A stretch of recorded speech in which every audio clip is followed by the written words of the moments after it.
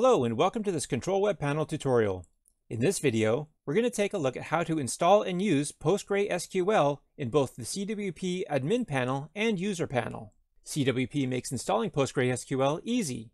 Just log into your CWP admin panel and from the left-hand pane, go to SQL Services and open the submenu. And select PostgreSQL Manager. And this opens the PostgreSQL Database Manager. Currently we see that PostgreSQL is not installed, but we can install now by selecting the drop-down menu and choosing the version that we want to install. In this case, either version 11, 12, or 13, so we'll select 13 as the most recent version. And click Continue to confirm the installation. And in just a few seconds, PostgreSQL is installed. Here we see a database list with a list of all of our databases that we can sort by database name, user system owner, or users. On the right-hand side, we have an information pane that shows the version of PostgreSQL that we have installed and its status, currently running. Here we have options to either stop PostgreSQL, which we can then restart by clicking this icon here or here. And if we've made changes and we just need to restart our PostgreSQL, we can click Restart PostgreSQL here. And that automatically starts and restarts PostgreSQL. To add a new database, click Add New Database. Then we can select the user account, so we'll choose Tutorial, and then assign a name. And the database name will be set as username_dbname, and then save. And the database has been saved successfully and added to our table. If we have many tables, we can increase the table size up to 100 entries, and we can search our results by using the search field here. Under the new database that we just created, we have no associated users yet, but under Actions we have an icon here to add a user to this database or delete this database. So let's go ahead and add a user. We'll click the icon here to add a user to this database, and we'll assign our username, and then assign a password. And here we can use the CWP Password Manager to automatically generate a random secure password. And if that's not secure enough for us, we can use the password settings here to either adjust the length of our password or the style, and we can choose from alphabetical, alphanumeric, or alphanumerics and symbols, which would be the most secure, and then generate a new password. Then we can use this icon here to copy the password to our clipboard, and then paste it here to the Confirm Password field. Alternatively, if we want to add an existing user, we can just click Add Existing User and choose them from the drop-down menu. Since we haven't added any users yet, this is currently blank. So we'll add a new user and save. And the user has been added to our table. Here within the table, we have convenient icons to either manage this user, which we can click to change their password, or delete this user. We can also access our users by clicking the User tab here at the top, and this will show us a list of all of our users. And again, when we have many, we can increase our table to show up to 100 entries, or use the search field to filter our results. Again, we can manage this user to change their password or delete the user. Under the Configuration tab, we have the option to make PostgreSQL available in the user panel, so we'll check this to select it. Then we can set the option for availability to make it available for all accounts or per account.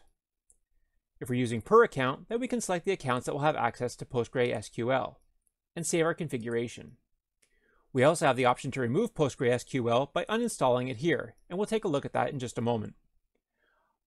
Under the settings, we have our various PostgreSQL settings, starting with the network settings, including listening address, and this specifies the TCP IP addresses on which the server is to listen for connections from client applications. The value takes the form of a comma-separated list of host names and/or numeric IP addresses. The special entry asterisk corresponds to all available IP interfaces. Currently, this is set at localhost. We can set the listening port, which is the TCP port the server listens on. 5432 is the default. Note that the same port number is used for all IP addresses the server listens on. The maximum number of connections determines the maximum number of concurrent connections to the database server. The default is set at 100. Then we have authentication settings, including the authentication timeout. This is the maximum amount of time allowed to complete client authentication.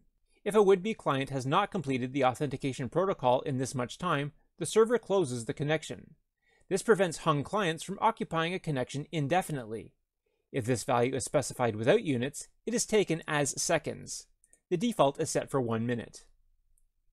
Then we have password encryption.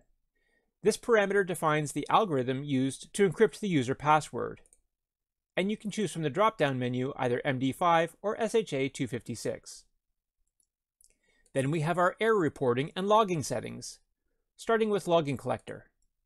This parameter enables the logging collector, which is a background process that captures log messages sent to stderr and redirects them into log files. This approach is often more useful than logging to syslog, since some types of messages might not appear in syslog output. One common example is dynamic linker failure messages. Another is error messages produced by scripts such as archive command. This is set to yes by default. Then we can set the log directory. When logging collector is enabled, this parameter determines the directory in which log files will be created. It can be specified as an absolute path or relative to the cluster data directory. By default, it's set to log. Then we can set the log file name.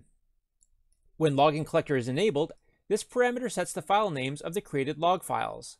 The value is treated as an strf time pattern, so %escapes can be used to specify time-varying file names. Note that if there are any time zone dependent %escapes, the computation is done in the zone specified by log time zone.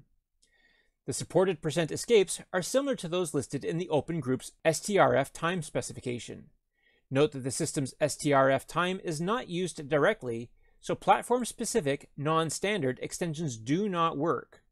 The default is PostgreSQL %y %m %d _%h %m %5 %s.log.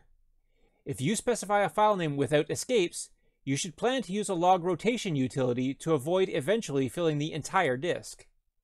In releases prior to 8.4, if no %escapes were present, PostgreSQL would append the epoch of the new log file's creation time, but this is no longer the case. By default, this is set to PostgreSQL %a.log. Then we can set the log messages level. This controls which message levels are written to the server log. Valid values are debug 5, 4, 3, 2, and 1, info, notice, warning, error, log, fatal, and panic. Each level includes all the levels that follow it. The later the level, the fewer messages are sent to the log.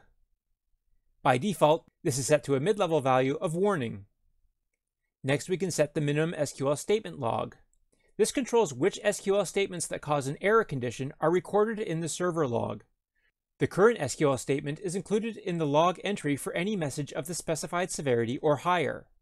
Valid values are debug 5, 4, 3, 2, or 1, info, notice, warning, error, log, fatal, and panic. The default is error, which means statements causing errors, log messages, fatal errors, or panics will be logged. To effectively turn off logging of failing statements, set this parameter to panic. Then we have the minimum duration statement log. This causes the duration of each completed statement to be logged if the statement ran for at least the specified amount of time. For example, if you set it to 250 milliseconds, then all SQL statements that run 250 milliseconds or longer will be logged. Enabling this parameter can be helpful in tracking down unoptimized queries in your applications. If this value is specified without units, it is taken as milliseconds. Setting this to 0 prints all statement durations. -1, the default, disables logging statement durations. Once you've made your changes, you can save your settings and then restart PostgreSQL here in the info pane, or just save and restart PostgreSQL in one move by clicking this button here. And that saves your changes. You also have access to an advanced editor here in the top right corner, and this opens the PostgreSQL Advanced Editor. Here you can make any changes directly to the configuration file, and when you're done, again, save your settings and restart PostgreSQL. Now that we've activated and configured PostgreSQL, we can log into our user panel, and go to the left-hand pane and open the Databases submenu. And here we'll find Postgre Manager. This opens a table that shows our list of databases, and we have no databases created so far. But here we can click the blue button to add a new database. We'll start by giving our new database a name, and the database name will be set as username underscore database name, and go ahead and save the new database. And the new database is added to our table here. When we have many databases added, we can increase our table to show up to 100 entries, and we can use the search field here to filter the results. Under our new database that we just created, we have no associated users yet, but under the Actions column, we have an icon to add a user to this database, or we can delete the database. So let's go ahead and add a new user to this database. And here we'll give our username a name. And then assign a password. And again, we can use the CWP password generator to assign a password. And if we're not happy with how secure that is, we can increase the length and security and generate a new password. Copy that to our clipboard and paste that in the confirm password field. If we have any existing users already created, we can add an existing user here. Because we have no existing users, we'll just add a new one. And save. And here we can see the new user has been added to our database table. In this table, we also have convenient icons to manage the user where we can change their password, or we can delete the user.